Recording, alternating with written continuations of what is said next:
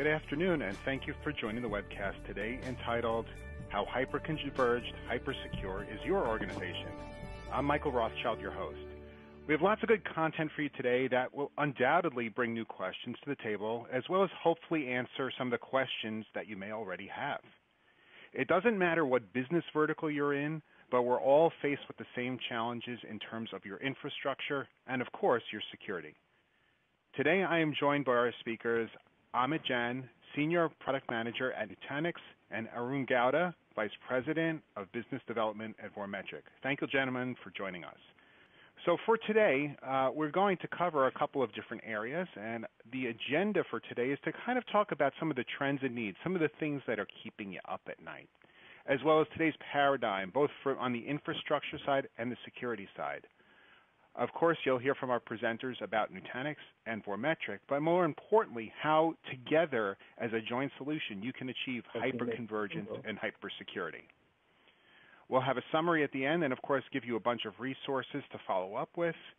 And without further ado, let us get started. I'd like to introduce you to Amit Jain. Sir, please proceed.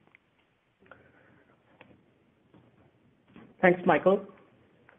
Well, before I talk about the data center, hyperconvergence, and hypersecurity, I would like to take a step back and talk about how our normal day-to-day life has been made simple by technology disruptions. Well, most of us are always on the go, and taking cab has never been so easy with Uber, Lyft, and like companies. Now it is very well known how much disruption those companies are bringing to the taxi cab industry. However, a very important point to reckon is that Uber is not a cab company. So what is Uber? What are they?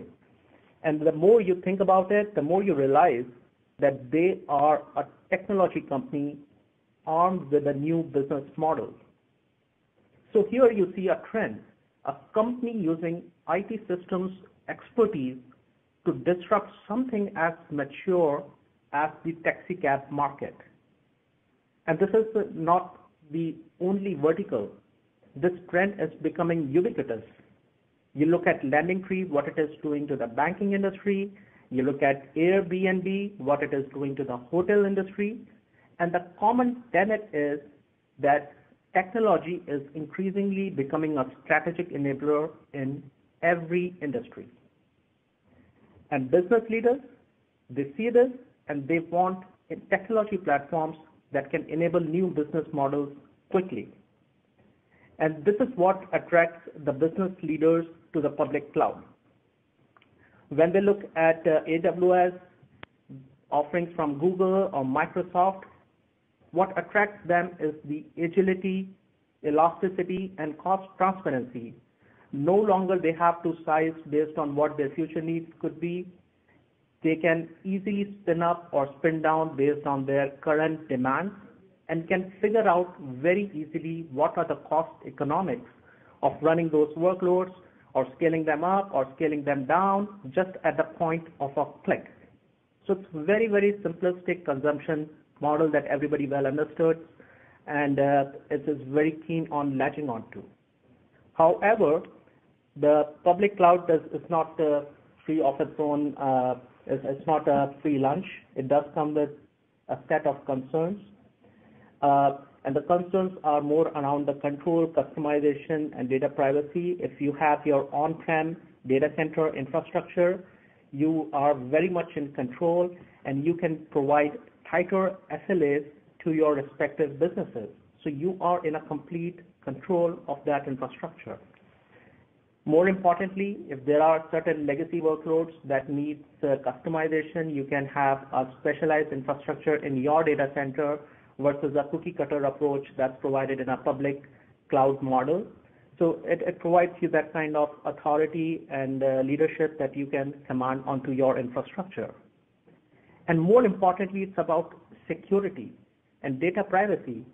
Well, there are certain industries where you cannot move to the public cloud because of data privacy and security reasons.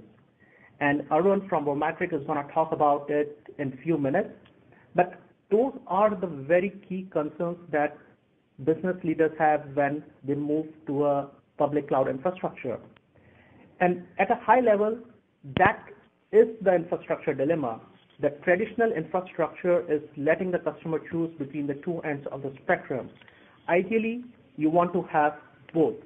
And that's the promise of hyperconvergence. And we at Nutanix pioneered that concept, and we are going to go along and talk about how we are simplifying the data center to make the consumption model still cloud-like, but still make you in control of that infrastructure. So with that, let me pass it over to Arun and talk about why security and data privacy is so important. Over to you, Arun. Great. Thanks, Amit. Hi, folks. This is Arun Gatto from Vormetric. Yeah, so first let's address why data security and privacy is important, specifically as it pertains to sensitive data. I mean, sensitive data is proliferated everywhere in a company, and a hyper-converged infrastructure like Nutanix is no exception.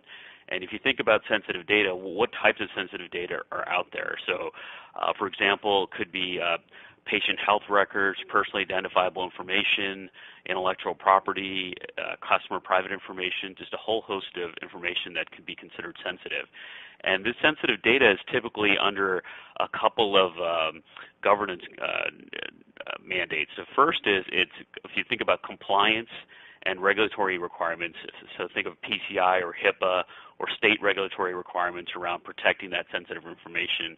That's one of the things to consider and why it's important, because you're going to have to meet those requirements or else, either pay a penalty or not be PCI compliant, et cetera. And the other one to think about is, as we've seen some recent headlines, there's a lot of information out there that's very valuable, and so folks like rogue insiders want to steal the information, as well as malware and APTs that somehow find a way to get into your company.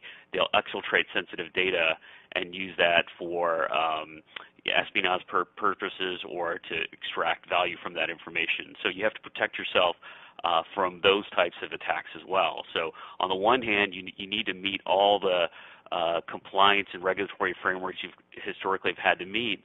But on the other hand, what we've seen, again, we've seen in quite a good volume over the last year, is you have to be able to protect yourself against data breaches. And this includes both, again, rogue insiders or malware and APTs that are trying to steal that data. And again, it's not all of the data they're after. It's really the sensitive data, PII, PHI, et cetera. So we have to make sure that we're conscious of this and thinking about ways to protect that data.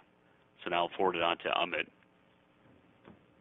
Oh, I'm sorry, this is me again. So what are some of the ways that folks are looking to protect data? So the first is, one of the things that is gaining popularity is encryption. So encryption's been around a while, but as you can see, there was a Ponemon Institute study that was done, and encryption is increasingly a way to protect that sensitive data from both prying insider threats and external threats, as well as being able to adhere to compliance requirements. And to kind of underlie that also is another study that was done by IANS, which showed that 84% of companies were implementing an encrypt everything strategy or encrypt all sensitive data. So again, sensitive data is sitting out in various places, including hyperconverged infrastructure, and companies know that any one point of vulnerability could be a place where that information can be compromised. So increasingly, folks are looking at encryption, and again, because they don't want to be the next headline, or they want to conform to regulatory requirements. So Amit, I'll pass this on to you now. All right, thanks, Arun. So we talked about what are the trends and the needs happening in the data center infrastructure, and now let me take a deep dive on explaining what is hyperconvergence and how Nutanix is trying to solve the complexity in the data center. Well, if you look at the traditional stack that exists in the data center, it's three-tier. You have the networking layer from the likes of vendors, for example, Cisco, HP, Arista, Brocade, or Juniper. And then you have the servers from HP, Dell, Cisco, or Lenovo. And you need the networking glue, which is a specialized networking glue, but before you connect, you need that networking glue to connect to the storage arrays. You have it from the likes of EMC, NetApp, HP, Dell, or Hitachi. And then comes the networking substrate to connect those servers to those storage arrays, and these are fiber channel switches from Cisco and Brocade. And that's not it. You need specialized adapters from QLogic, Emulex to make this functioning happen. So as you can realize, there are multiple vendors, multiple devices involved in spinning up this data center infrastructure. And the reason why I'm bringing this up is because these are very specialized pieces of equipment, things that are so complex that independent companies exist to satisfy the need at each tier. And that's not it. That just constitutes your physical infrastructure. Building on the top of that, you need to have a virtual infrastructure, be it from VMware Hypervisor or the Microsoft Hyper-V, before you can finally go to the app layer, which is where the true differentiation that you as a business can bring to the market. And those applications could be from Microsoft, Oracle, or SAP. But those are the key things that you really want to focus on and see from this picture the kind of layers that you really have to build on to really spin up that application. So, I mean, and I would like to draw a parallel with the converged systems like FlexPod or vBlock that exist and that try to provide that kind of convergence. But essentially, their stack also looks exactly like is shown in this picture. It is an old stack. What they tell you is that that particular switch would work with that storage array and with that firmware and so on, so that you can deploy with a peace of mind. But essentially, there are still silos in your organization. There are still multiple vendors. There are still multiple storage devices that adds to the complexity. And what you really want to focus on is the app that really matter to your business. And it is this complexity which can lead to this reality. And it's not about what something is gone wrong in the data center or somebody is trying to do something wrong in terms of misconfiguration or whatever. It's merely an expression of the complexity that exists in the data center. And how hyperconvergence can solve it, let's look at it. So you definitely need a networking infrastructure, 10 gig in networking infrastructure from your favorite vendors like Cisco or Astra, Brocade. And we at Nutanix have converged the storage networking, and the storage array layer into one single box, which is Nutanix, so that the physical infrastructure that you need to have is minimized to absolute minimum. And on the top of it, definitely you need a virtual hypervisor layer, which either could be from VMware or Microsoft. And what we have done at Nutanix is that we have also stepped into the hypervisor boundary and tried to make it simple so that you don't have to worry about what's running underneath your applications.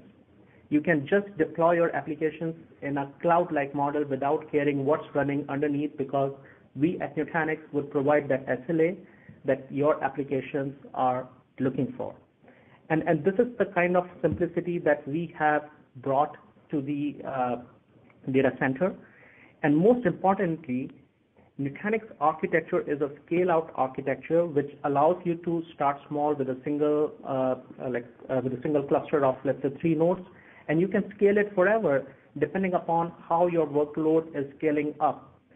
And most importantly, the scale-out architecture abstracts out the pool of compute and storage, so it provides a consumption model which is simple and cloud-like, thus providing a truly invisible infrastructure so that you as a customer can focus on the business applications. And this invisible infrastructure has built-in security.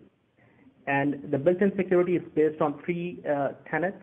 The first is about self-healing and host security, We have made sure that Nutanix architecture, Nutanix boxes are hardened by default, and it incorporates Nutanix-defined strict baseline, which exceeds the security baseline as set by Department of Defense.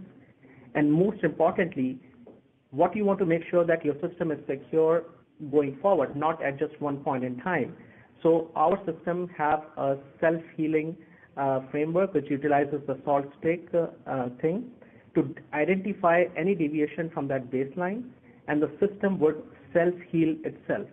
So at any point in your system would be compliant based on the settings, based on the baseline that was set a priori. And that is very, very important as you progress in your data center journey evolution. And the second thing is about security forensics. We provide a real-time situational awareness of the threat landscape in your data center and try to simplify the root cause analysis and provide you some insights of what's really happening in the data center so that you can analyze and try to mitigate that risk. And the third point is about the data security, and which is where we partner with vendors like Vormetric to provide that kind of resilience and security to the data center infrastructure. With that, I will pass it on to Arun to talk about how we are leveraging that partnership and trying to unleash the security to the data center. Thanks, Amit. So let's look at, so how do we encrypt? So there's essentially two categories of encryption, and we'll focus on one, but we'll talk about both up front. So one is data in motion, so encrypting between devices or as data is being transported from one device to another. And some typical ways to do this is SSL, SSH, IPsec, et cetera. And this is really data in motion. But the context where we're going to be talking about today is protecting data at rest, because this is really the place where most of the breaches are happening when data is at rest. The data is being stolen or being compromised. So let's look at some of the various ways that we protect data at rest. And if you look at a traditional stack, you have the application / database, you have a file system, and you have a disk level. And so essentially what we'll do is look at various techniques to protecting that data in that stack.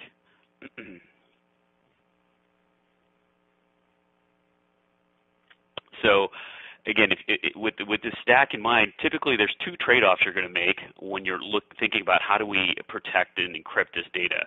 So one is complexity. How hard is it to implement this? Am I going to have to make changes to my application or database?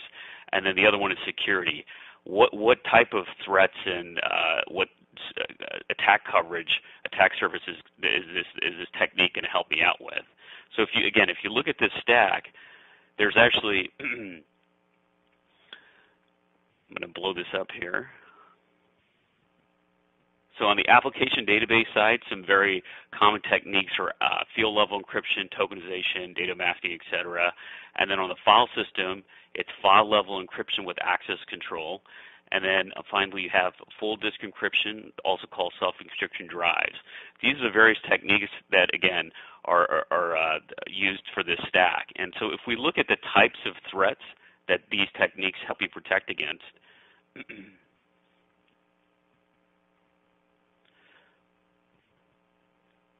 oops, go back one here, apologize.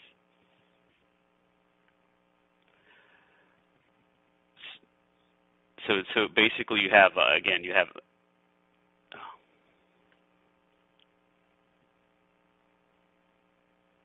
So these are type of threats that these techniques protect against. So if you start from the bottom up, so you have disk level protection or disk level encryption, that really protects against physical theft of the media.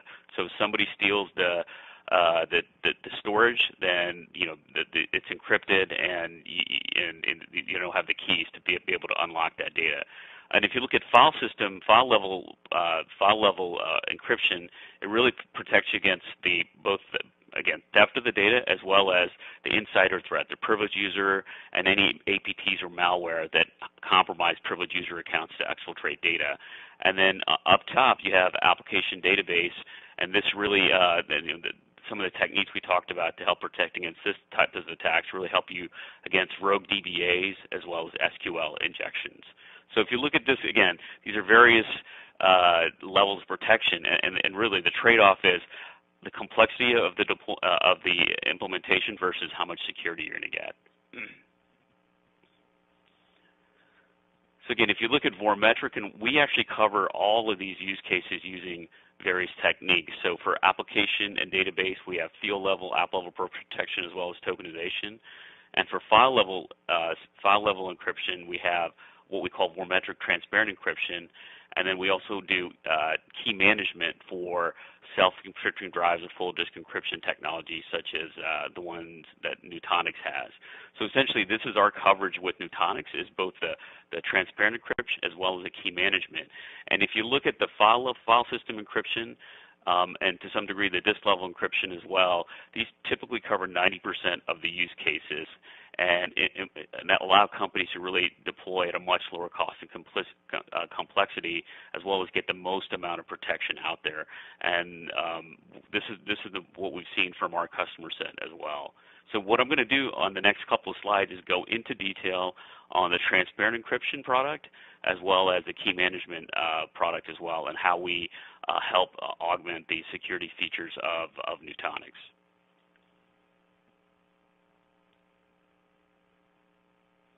So first, let's take a look at our Vormetric transparent encryption. This is file-level encryption, and the reason we call it transparent encryption is there's no changes to the application or the database. So essentially, it's transparent to the users. So if you look at this diagram on the dotted box here, we actually have a typical workload, and so here you see, and this could be a Nutanix cluster, and it could be a VM running in a Nutanix cluster. And that's in the gray box here. And then if you have three populations of users typically in a company. You have system level users, or sysadmins, or root users, and you actually have business users. So let's take a look at some of the ways that transparent encryption can help work and protect against the threat vectors. I'm going to go ahead and illuminate this slide here.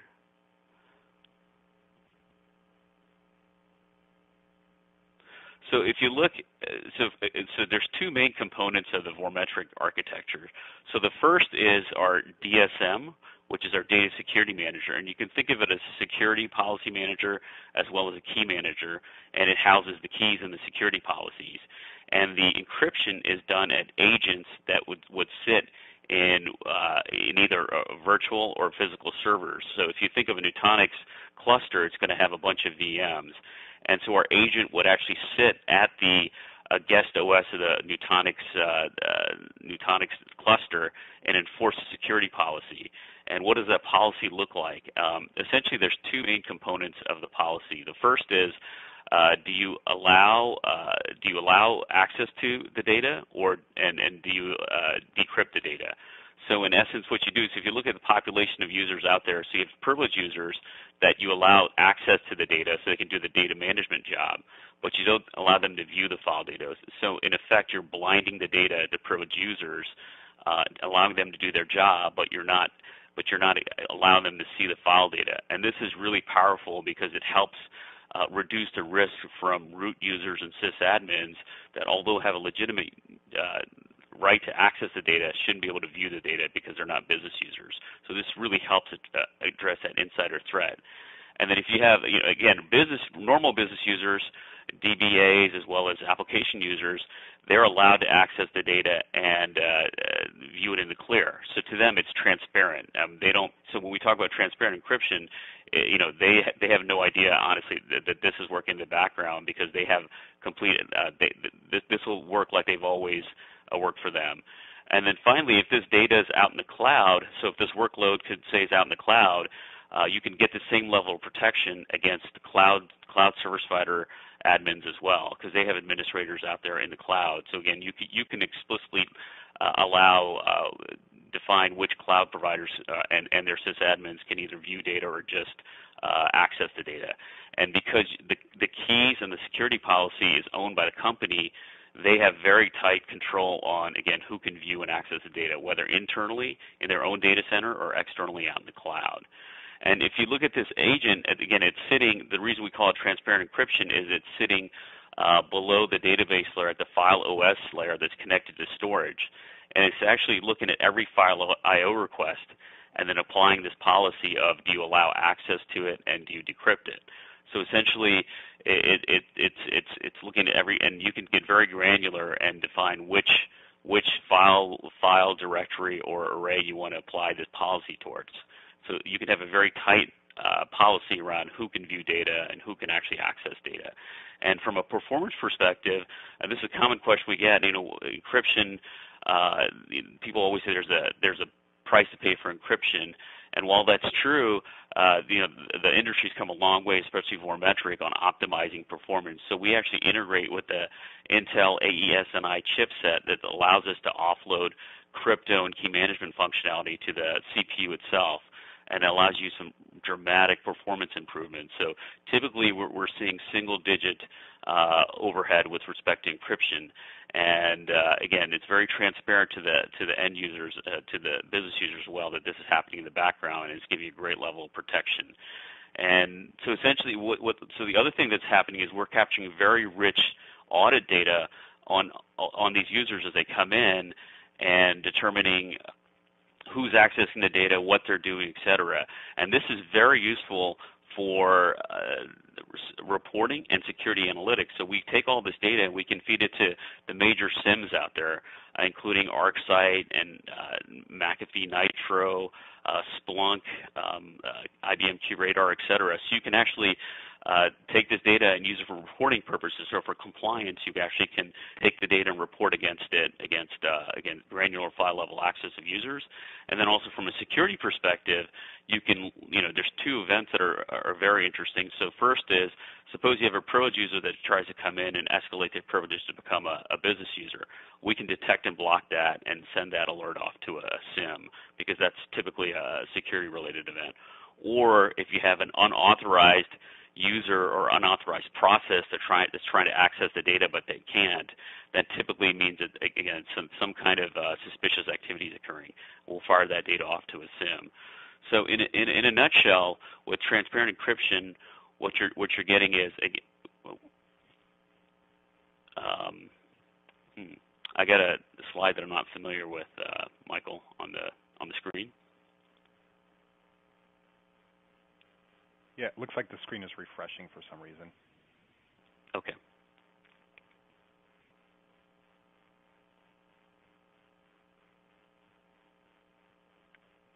So apologize for this. Bear with us for a minute, please.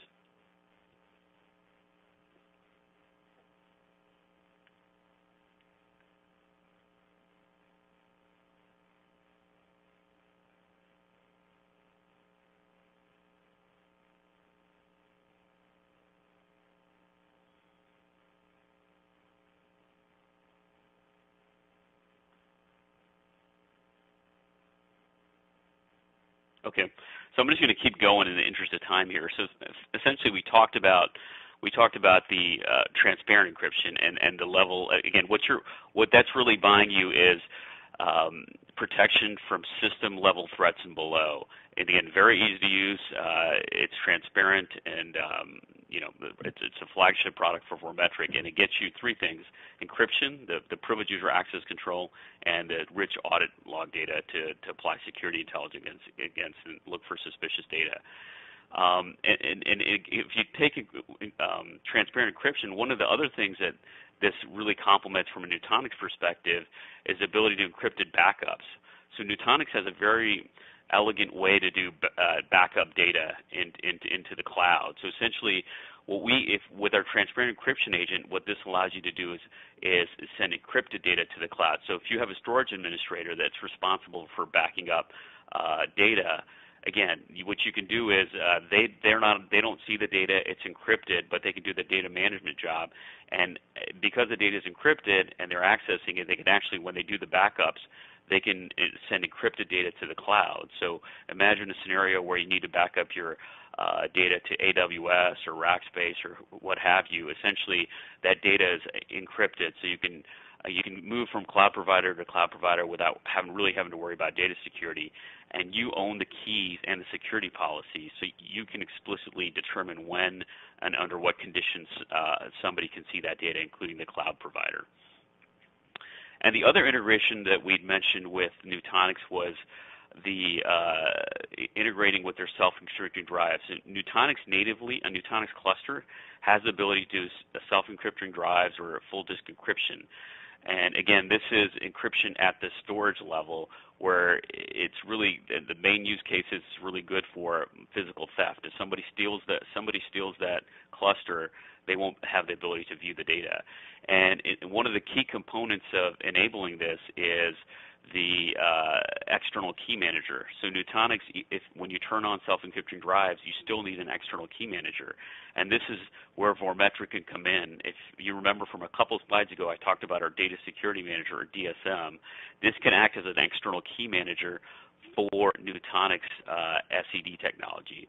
So in essence, you have an external key manager with Vormetric, and we talk to the Nutanix SEDs with a KMIP interface. KMIP, which is a common key management interface. So this allows you to have segregation of duty between the data and the keys, because if the data is compromised, the keys are still stored externally by the data security manager, and so you have nice segregation of duty there. So really the main difference is what is it you're trying to protect against, and that's where the distinction between the two occurs.